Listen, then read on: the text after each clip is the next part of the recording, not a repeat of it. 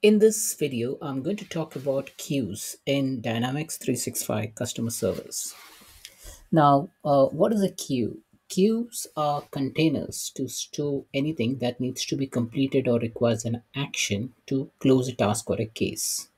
Now, queues are mainly used in the context of a case. However, you can use queues for any other entities as well. There are predefined set of entities which are by default enabled, and it allows you to make use of queues. You can also create a custom entity and then you can assign a queue to it. Now, what exactly are queues? Now, queues are used to organize, prioritize, and monitor the work progress. Okay, so let's assume you have a set of cases or an incident being reported by your customer. Now, what you can do is you can put all those cases in a queue, and then the queues are monitored by work agents. Now, you can create n number of queues. Queues is automatically created for each user and team. Now whenever you create a new user within your system, by default a queue gets created for them. And also, if you create a team within Dynamics 365, a queue will get automatically provisioned. Now these queues are called as system queues. Now apart from that, you can also create your own queue. Okay, now there can be two type of queues. One is public and private. Private queues are confined to a set of say members. Public can be like, it is not confined to any set of restrictions. Okay, now what are the different actions you can do is you can add an item to the queue. You can pick an item from the queue to work on. You can remove an item from the queue. You can release the item to the queue. You can route to another queue. You can assign to a user or a team. Now, there are different ways through which, views through which you can monitor the queue. So, like the views are like items working on, items available to work on. So, these are basically the theoretical component for queues. Now, queues are mainly used, as I said to you, in the context of a case, so which I'm going to demonstrate now.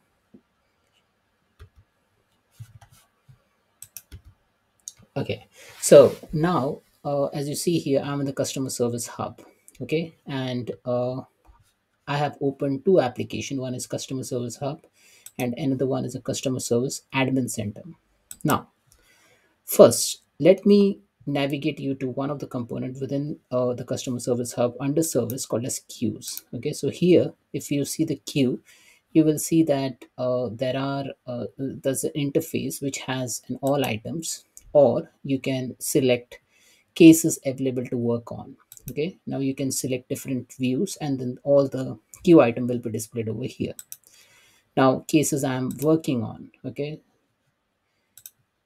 items available to work on and items I'm working on. So these are the different set of queue which an agent can see. Okay, these are basically the views. Okay, now here if you see in the drop down, you will see all the queues which are uh, part of this particular system. Okay, you can see there are team 2, team 3. Now these are specifically teams. If you create a team, I told you that there will be by default queue created for that team. And these are a couple of queue which I have created, like queue info officers and queue agent officers, and this is like all queues. So if you want to see the ticket, uh, or the cases or an incident which belongs to all queue, you can view it over here.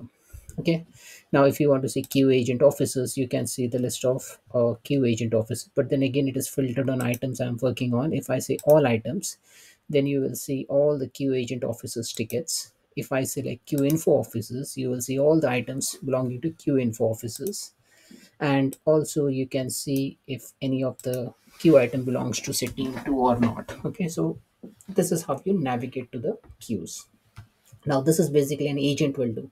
Now day in day out, what agent can do is first they will come here, and then they will first select cases I am working on to see any cases which they are currently working on and which belong to say all the queues. Okay, now for this agent there's nothing. Okay, now they can pick and choose from items available to work on. Okay, so these are the items which are currently available, and then I can pick any of the cases in the system. Now If I select say one case, okay, then what I can do is like if I want to make this case mine, okay, if I want to work on this case, the action which I can do is I can do a pick. So what I'm going to do is like for this I'm going to pick, and now what it says that you have selected one item will be assigned to you to work on. Also remove the item from the queue.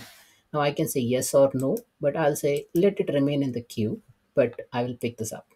Okay, now once I pick this item now belongs to me. Okay, now I need to work on that case. Okay, now if I click say other case, okay, and then I say okay, let me release this item to the queue. Okay, now if I click on release this item, it says do you want to release the selected item. Now the item will be assigned back to the queue owner for the other members to pick up. Now, what exactly it says is that this queue item was already assigned to an owner. Now it has been a part of the queue. Now, if you release this, this will be again released back to the original owner. So let me release this item. Okay. The other action which I can do over here is like I'm just picking some random ticket. Okay. I can remove this item from the queue. Now, if I click on remove, it says, do you want to remove the selected item from the queue? I say remove it.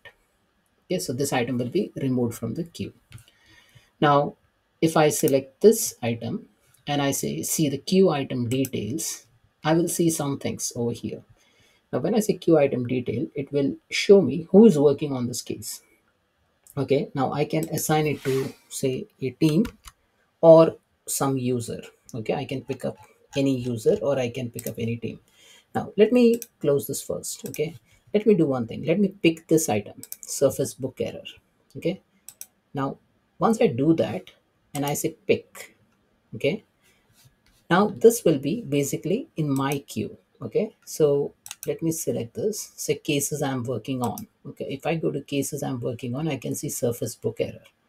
Let me tick here and see the queue item details. Now watch what happens. The worked by field is automatically populated by my name. Now why this has happened is because this is my case, I'm working on it, so that's my, I'm the owner. Okay, now let me close this. Now what I can do, I can say, hey, I don't want to work on it, maybe I'm not the right person to work on it, let me release this item. Okay, and I will release this item. Now the moment I do that, this item will be gone from here. Okay, now again going back to that item, where did that item go? If I see the queue item details now, worked by is blank, so that means it is open for this queue, anyone can pick it. Okay, so this is how you can do an operation on the queue. But the main question is how do we create a queue? Okay, now in the customer service hub interface, we don't have an option to create a queue. Okay, for that you need to go into customer service admin center. Now how do we can navigate? You need to click on the app section and then you can navigate to customer service admin app. The moment you do that, under queues you have an option which says basic queues. Use queues to monitor and organize the work. Let me click on manage, and now here I can create a queue. Now I have already created two queues. I can create multiple other queues. I can also see the number of items within that queue. So let's go ahead and create one queue, and I'll call this queue as a VIP queue. Okay, type is public or private. Let me make this as say maybe private. Okay, what is the incoming email, okay, which I need to provide? So take for example, if you have any email address, okay, which you have already defined, I can put that email address and I can say vip at say my company name, okay, abc.com. I can put that as an email address, and then that will become, so any email received on that vip mailbox will be deemed as like a vip queue, and then I will be able to operate on that queue. But I'm not going to put anything as of now. And I can put some description over here.